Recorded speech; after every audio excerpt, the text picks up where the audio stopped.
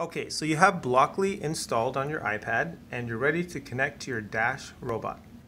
Tap on the Blockly app. It's going to open up here. And there's a tutorial I'll try to run you through, but it's actually not taking me into that right now. So I'm just going to show you. I clicked on the 3 lines. This is what you want to see at the beginning, and you want to click on Create New. Then I'm going to pick Blank Project and hit the Create button. So here's my programming. Now, if I'm going to program my robot, I have to connect to it. This plus will help to seek out any dashes that are in Bluetooth range. Right now on the robot, I'm going to push the power button, which will turn on the Dash robot. Howdy do. Okay, so there's a couple of cute things it does do when it starts up, but we're going to be doing some coding, so let's get started. So at the beginning, drive is movement. So I have all these different choices I can make, and what I'm going to do is I'm going to pull out a forward block. Now 50 represents 50 centimeters. I'm going to change that to 60 centimeters, and the speed I'm going to change to slow. Then I'm going to click the button to go ahead.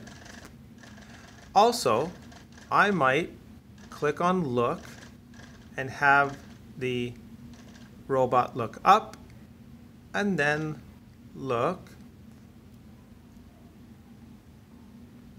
right. So let's see what that looks like when I run that program. And take the robot now and position it in front of this box. Now I'm going to hit the run button right here.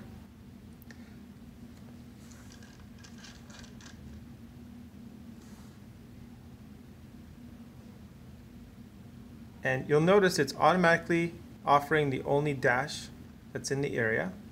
And I'm going to tap on that button now.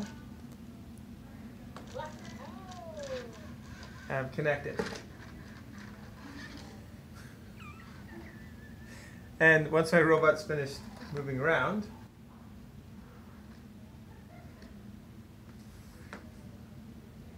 I'll press play.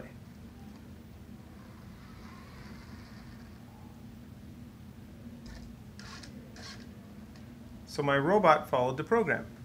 Now, I might want to do something more advanced, so I could always pull out a control block and I could say, if Dash has an obstacle, and then these are the choices behind,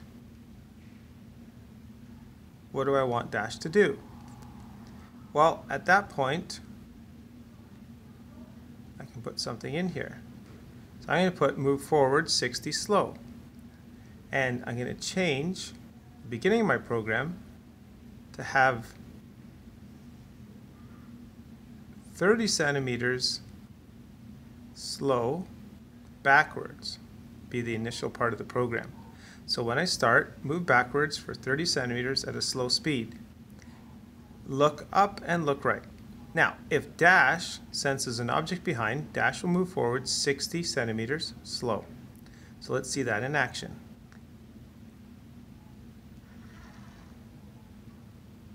Okay. And I'm noticing that Dash did not move forward.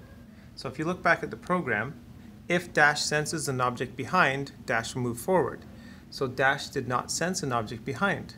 Let's run the same program again and see what happens. This time, Dash sensed something behind and moved forward. Good job. Thank you.